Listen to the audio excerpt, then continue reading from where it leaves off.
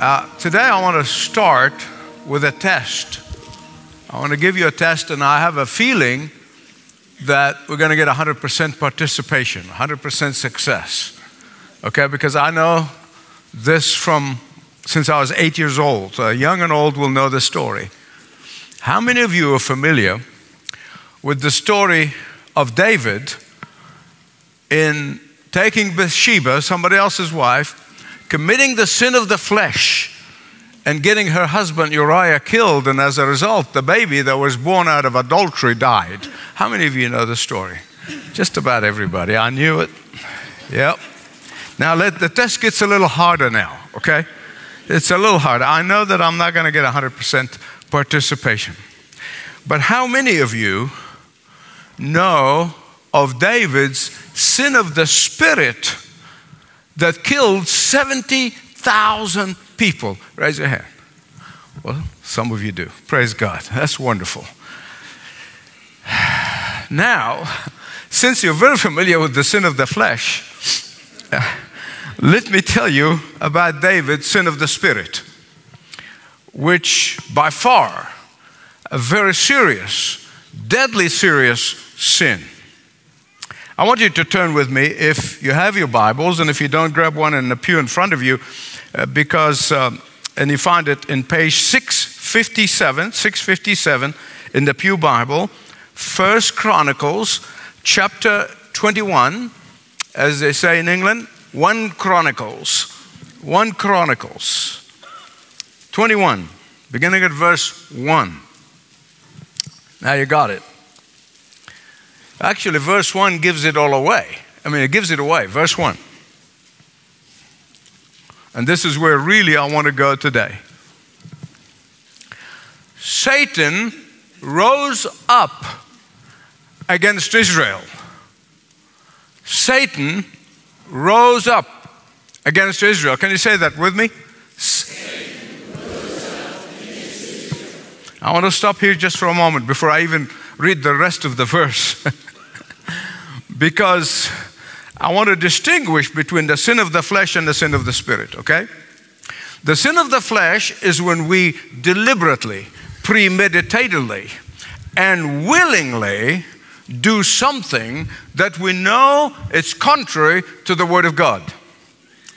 Okay, what about the sin of the spirit? Well, let me tell you about that too. The sin of the spirit is when Satan blindsides us and leads us into playing God or acting as if we are God. Now I'm going to come back to that again and again, because this is something that we're seeing all around us in our culture today. It's everywhere, even in many a church. How? How did Satan rose against Israel? The rest of the verse tells you, by inciting David to take the census of Israel. You say, wait a minute, Michael, what is this? Does this make sense? And if you really have some issues with that verse, you're not alone. People have thought about this through the years. And many would say, oh, Michael, this is silly. This is really ludicrous. How come counting people is a spiritual sin that caused 70,000 people to die? How can that be? I'm going to show you that the sin of the spirit is the grossest of all sin. Now, some of you might still kind of not convinced in your mind. I can read your minds. And you're saying, but Michael, census have been taken in Israel all the time. In fact, we know that Moses, in Exodus chapter 30, he counted the people. Yes, he did. Moses did number the people when they came out of the land of slavery in Egypt. Then why does David's census, why is he taking census, occurred the wrath of God and brought this disaster on them? Why? I'm glad you asked, because I really want to tell you this is the very heart of this message today. So focus with me, please. See, the difference between Moses' counting or taking the census and David counting the people was not the counting per se. It's not the issue of counting people. That's not the issue. It is the issue of motive. The motive. Moses was counting the people that came out of the slavery of Egypt because God asked him to. And he did it in obedience. But David was counting the people so that he may brag about his successes. Are you with me? It's like a person who spends all day long counting their net worth, and they go over it and over it and over it, and they're counting, and the next day they're counting again, and they kind of bask in their own glory, success, cleverness, and abilities.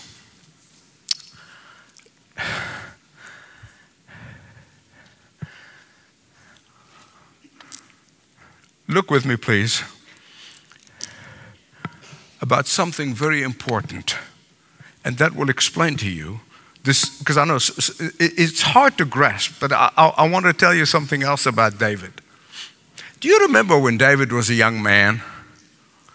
And his dad said to him, he said, David, take food for your brothers who are at the front line with the fighting with the Philistines. And David takes all the goodies and bring them to his brothers. Saul was the king at the time. And David arrives on the scene and he sees this Goliath guy, this monster, this giant, 9 foot tall, this Philistine, mocking the people of God.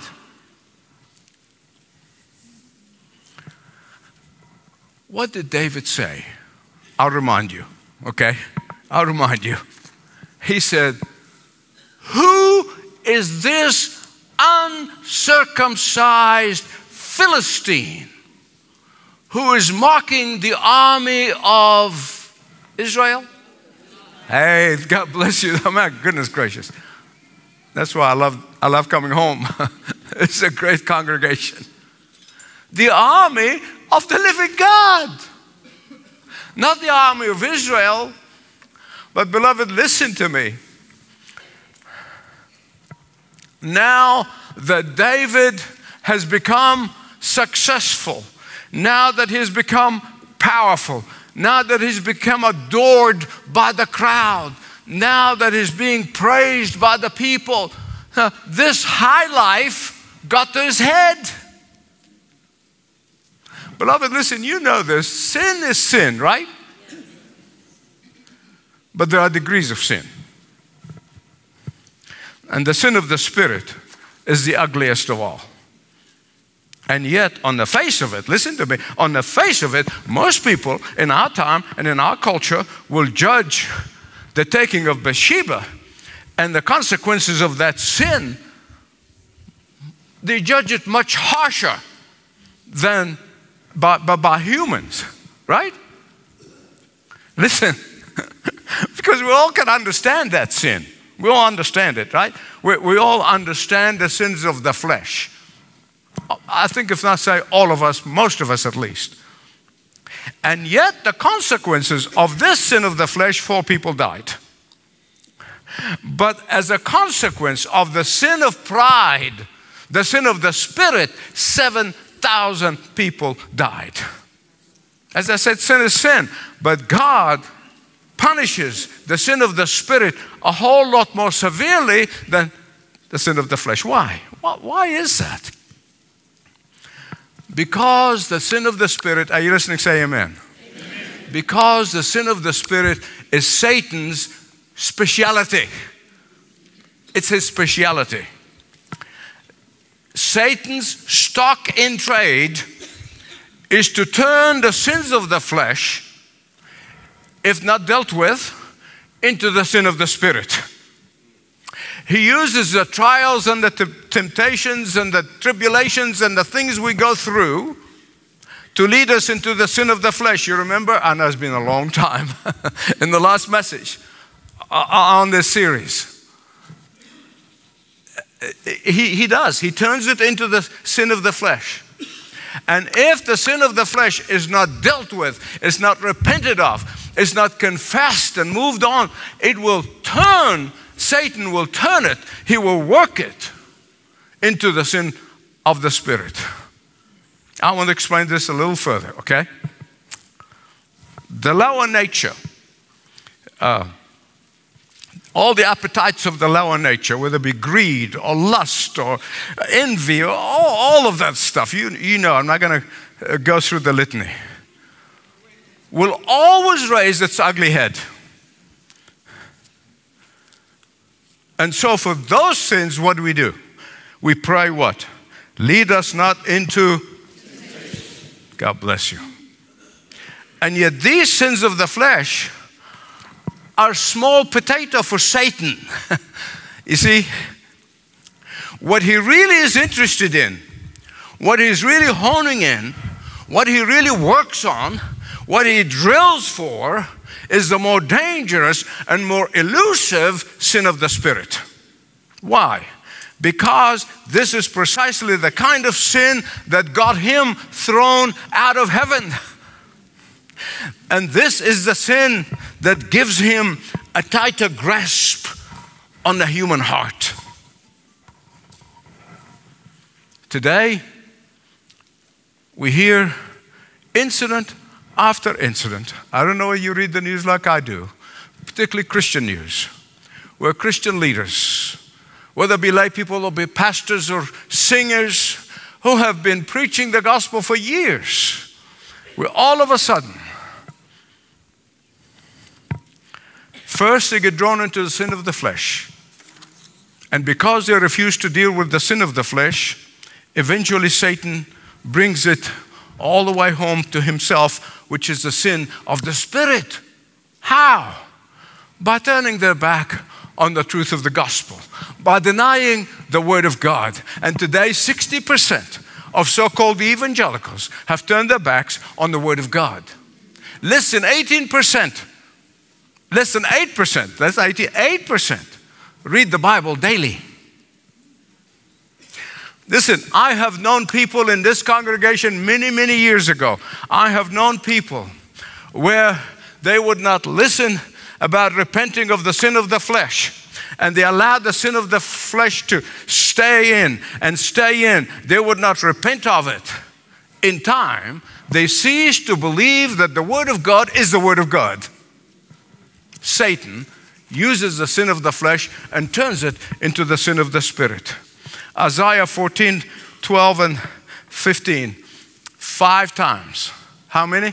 5 times Satan said, I will, I will, I will, I will, I will. I will sit on the throne of God.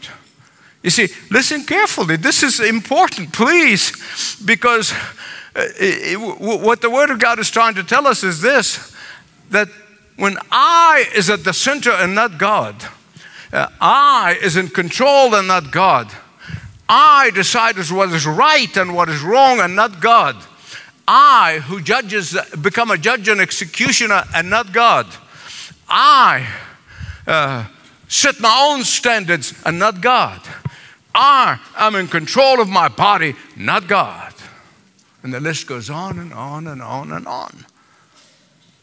That's the sin of the spirit. And that is why we are not surprised that our Lord Jesus Christ taught us, His disciples, to pray. Lead us not into temptation. We don't want to get in the sin of the flesh. And certainly, we don't want the sin of the flesh to turn into the sin of the spirit.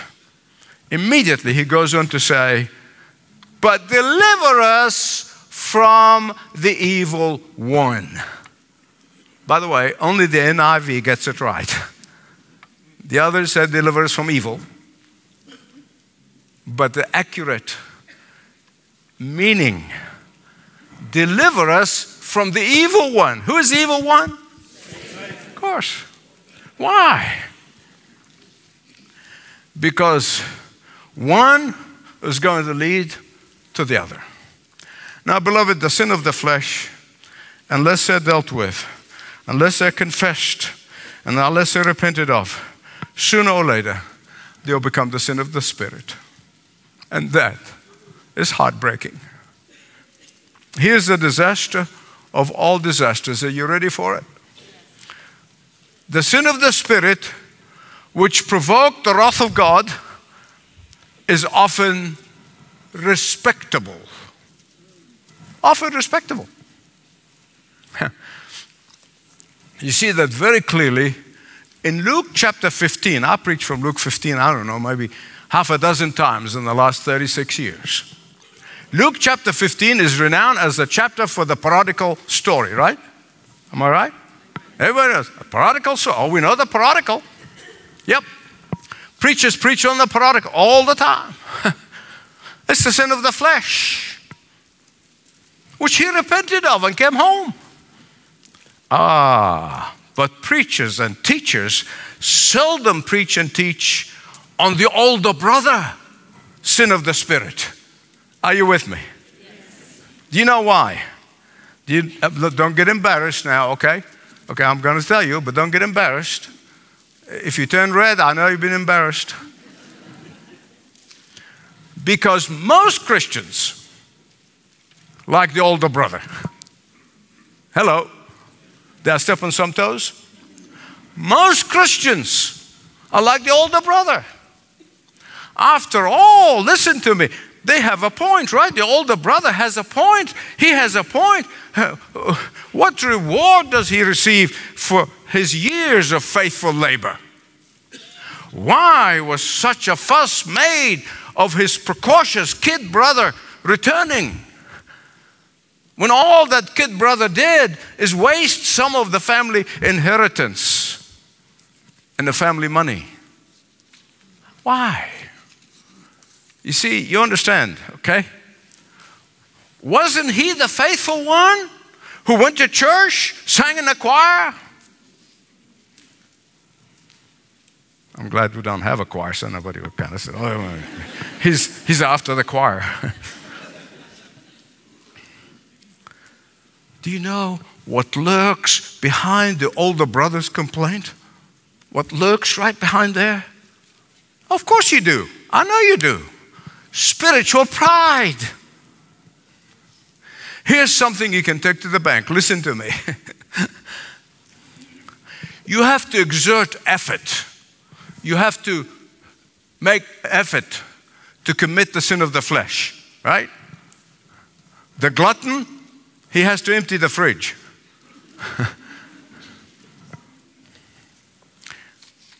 The adulterer, oh my goodness, he has to work hard at setting up this illicit rendezvous. On and on and on. I'm not going to dwell on it. By contrast, the sin of the Spirit doesn't take effort at all because it's in the mind.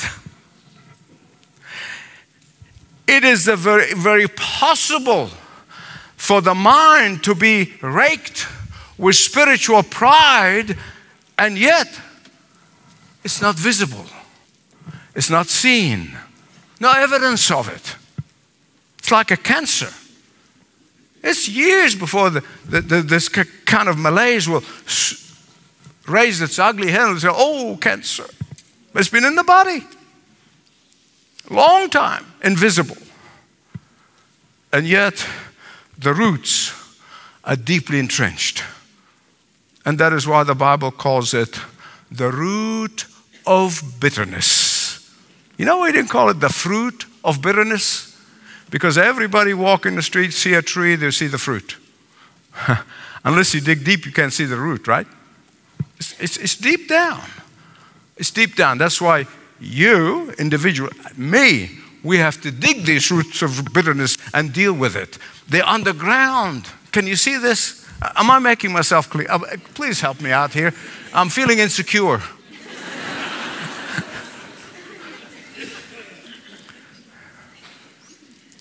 You see, we rightly condemn the sins of the flesh, and we should, and we will. But we are less vocal about those that are in spiritual sins. Spiritual sins that are consuming them from the inside. We go easy on the sins of the spirit. We go easy on spiritual pride. We go easy on gossip. We go easy on envy. We go easy on jealousy. We go easy on stubbornness and bullheadedness. My old friend and mentor went to be with the Lord now.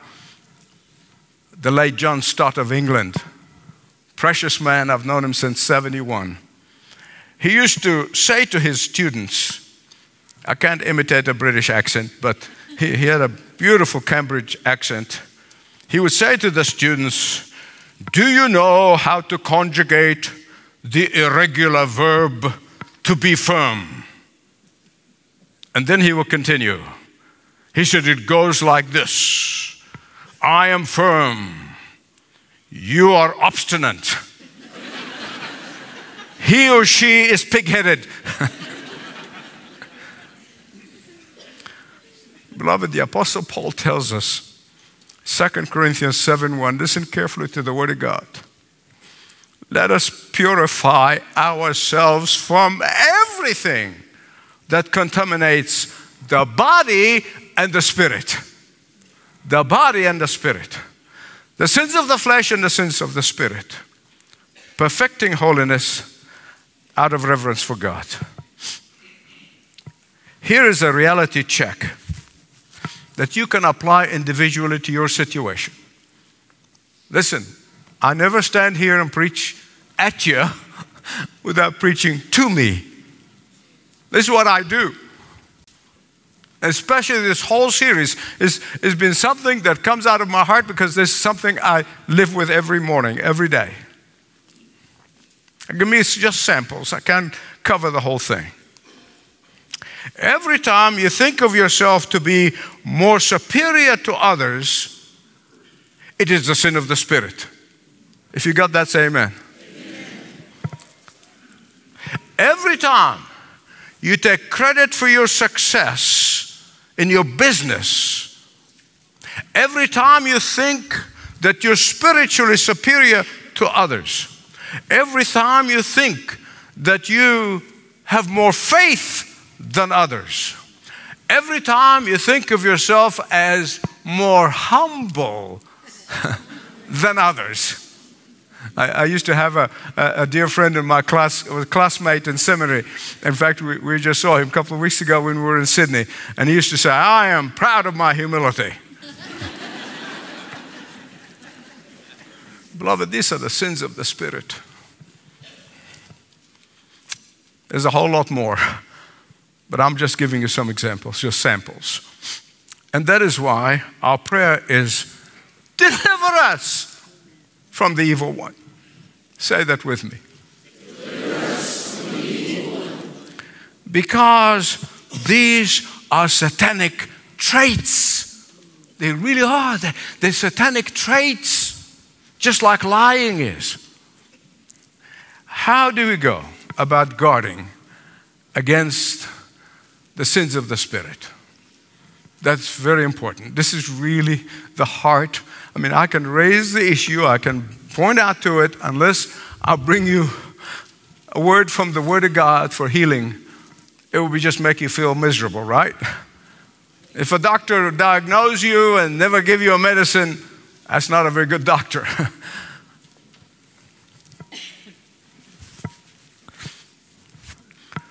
Here's the answer. Here's the cure. First of all, we all of us, each individually and together, stubbornly refrain from giving ourselves airs. That's A-I-R-S, in case Nick Ayers thinks I'm talking about him. A-I-R-S. How? When God blesses you financially, don't fall in the trap of thinking that you are blessed because of your skills. Don't fall in that trap.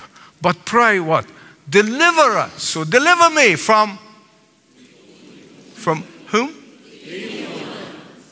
And then start giving generously and ruthlessly to the work of God. When God blesses you with a brilliant mind, thank God that's not something I've been blessed with, but I know others have. Don't fall in the trap of thinking that you have something to do with it, but pray what? Then use your clarity of thought without putting others down. When God blesses you with health, or even maybe good looks, again, this is not something I know anything about, but do not fall in the trap of perceiving others as inferior, but pray, what? Then use your gifts to do God's work. When God blesses you with opportunities to minister, do not fall in the trap of thinking, and a lot of pastors watch us online, watch us around the world. I want you to listen to me, pastors and Bible teachers, and those of you who are having wonderful ministries. When God blesses you with opportunities to minister, do not fall in the trap of thinking that you are the best thing for the kingdom of God since the Apostle Paul. But pray what? Then focus on God's plan for your life. When God blesses you with success, whatever area it is, whatever it may be, any success at all, don't fall in the trap of thinking that you deserve this. Not long ago, I was with a friend and he said something, he said, you deserve this. I said, wait a minute. The only thing I deserve is hell. That's really what I deserve. Everything else is the grace of God.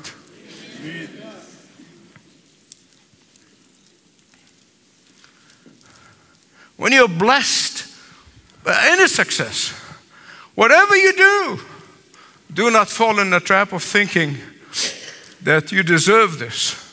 But pray what? Then ask God, for what purpose has He given you these endowments? Amen. Okay, after this brief introduction, I'll get to the message. By the way, I said this a few weeks ago. My friend was telling me his 10-year-old turned to him and said, he hasn't gone into his 3 points yet. Isn't that wonderful? 10-year-olds taking notes and they even realizing that and focusing.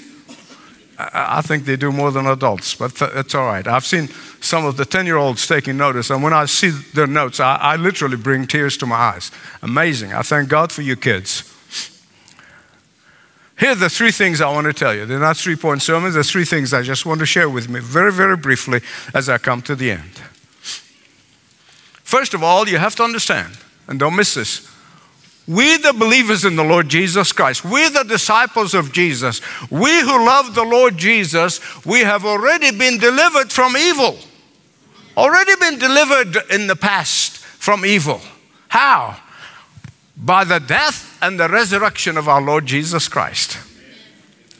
By dying on Calvary, Jesus saved us not only from the penalty of sin, which is eternal torment in hell, but also the power of sin. Beloved, Jesus has given us every resource we need to overcome sin and Satan. We will succeed if we refuse to entertain the thought of our own self-importance. A statement that's attributed to Martin Luther, and recently all the books written about Martin Luther, the 500th anniversary of Reformation, we learned so many things attributed to Martin Luther. He never said it, but so I don't know if he said it or not, but I think it's attributed to him. That he said that when temptation comes knocking, I asked Jesus, can you please go and answer the door? Whoever said it sounds wonderful. And that is why, please listen carefully, that is why only believers in the Lord Jesus Christ can say and pray with confidence, deliver us from the evil one. Listen, those church folks and the professing Christians, they can say the Lord's, what they call the Lord's Prayer, recited all day long. Only the believers in the Lord Jesus Christ, those who love Jesus, those who are walking with Jesus, can pray with confidence, deliver us from the evil one. What is he saying? He's saying when we pray those words, we're saying, Lord, Lord, you have delivered me eternally from the evil one. Now deliver me daily. Second thing I want to share with you is this. I told you this is not a 3-point sermon. There's just 3 things I'm sharing with you. We are delivered from the evil one because Jesus, right now, at this very moment where we are sitting here, is interceding on our behalf with the Father. And he's not just saying, oh, that congregation and church of the apostle. No. He's interceding for you by name, by name, by name. Your name is called in high places. You need to remember this. I know you know it, but you need to always remember it. That you are never, never, never, never alone in temptation. Can I get an amen? Even though that's exactly what Satan wants us to believe, that we are alone. It's up to us to succeed or fail. You see, Satan loves to convince us that no one cares. Particularly, his specialty is that he tried to convince you and me and everybody else that God does not care. Beloved, that's a lie from the pit of hell. Hebrews chapter 7 verse 25 tells us he is able to save completely those who come to God through Jesus, because he always, how many? Always lives to intercede for them.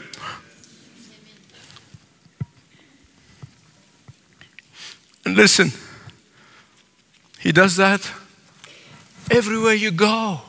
It's not just because you're in church on Sunday. No. He does this whatever situation you're in. He does this whatever state you're in. Always you're enjoying Jesus' constant intercession with the Father on your behalf individually. Especially when you pray, deliver us. Why? Because Jesus already asking the Father on your behalf that he would deliver you from the evil one. He's already asking, and you're just coming in agreement with him when you ask him. By name. The third and the last thing I want to say to you about this is praying, deliver us from the evil one, is much easier done in community. Can I get an amen? Amen. And that's why we say in this church, every member, we say, you belong and you matter. Listen to me. All of our home groups, all of our small groups, all of our Bible study groups, they all have one purpose. Stand together, uphold each other, encourage one another, uplift one another, spur one another into victory. Now, T.J. Dahmer did not put me up to this. He really hasn't. But that is truly, truly where the work of God can take place. Beloved, in our faith is not only a covenant with God, it is that, but it's also a covenant with one another. It's covenant with one another. And that is why every time we receive new members, as I did in the last Sunday, will you commit yourself to discovering your spiritual gift? Do you commit yourself to be an active member of the Church of the Apostles? The tragedy that we find in many churches, and I'm not standing in judgment, this is a statement of fact. The tragedy we find in many churches, evangelical, Catholic, Protestant, it's all over the place. They see themselves as a bunch of individuals who come together on Sunday.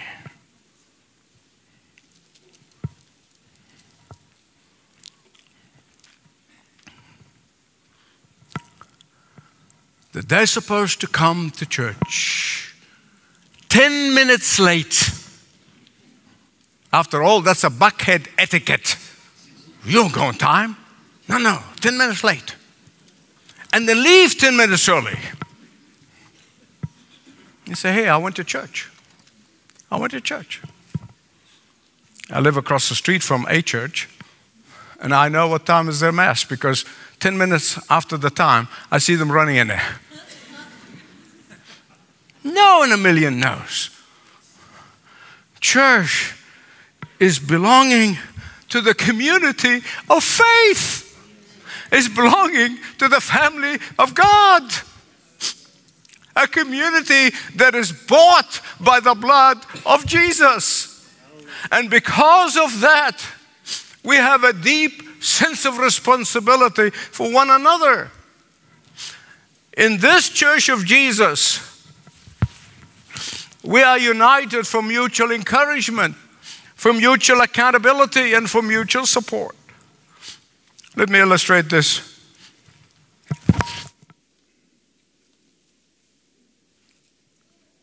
Something that most of us will understand. Those of us who live in families, I think most of us are in families, some are not, but those of us who live in family know how effectively family members can puncture our pride without harming our securities. We feel secure in the family, right? Only family members can do this. Listen to me. If you have a wife like I do, this month's 51 years marriage. Amen. If you have a wife like I do, and if you have children like I have, they are truly gifted in keeping my head in a vice. Anytime I start having a swollen head, they lovingly tighten the screws. You probably can hear it in your house. I'm going to move on, lest I get into more trouble. But beloved, listen to me. The same thing should happen in God's family, to which you are committed. Deliver us, in the plural, right? Deliver us from the evil one.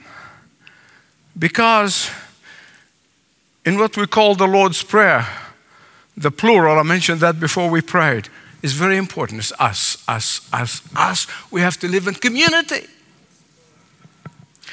As I've been doing throughout the series of messages, I always conclude by sharing with you some of my own prayer life, prayer time. When I come to this part of the disciples' prayer, I come to the point of praying, deliver me from the evil one. I often say, Father, you know and I know, the devil never take 1 second off. Not on holidays, not sick leave, never. He's forever prowling around like a lion, roaring lion. His sin of pride threw him out of heaven. His tempting of Adam and Eve with that same sin threw them out of the garden. And then I can really fall apart when I start praying this. Lord, while I most certainly know that you will never throw me out of your presence. Yet I know that falling into the temptation will separate me from the joy and the peace that comes from the sweet fellowship with you. You have given me the full armor of God. When we were praying together with church leaders and Monty was praying for me and talked about the full armor of God, I said, have you read my notes? He has given us the full armor to stand against the evil one. Help me today to put on the whole armor so that his fiery darts, forever coming at me, let me tell you something, I know them. I can hear them fizzling out when the armor of God is on. I pray that for me, for my family. I pray that for my friends. I pray that for my congregation. And I pray this for all the teams I work with. Lord,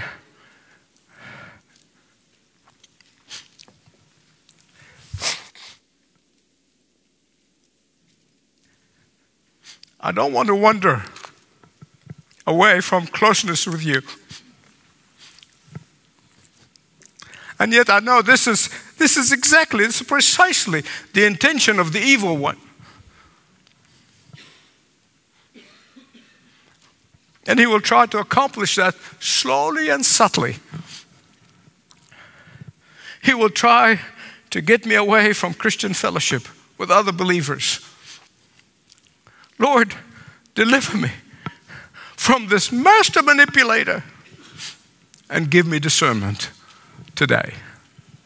Deliver me today from worldly pressures that sometimes may even come from well-meaning Christians. Deliver me today from my own propensity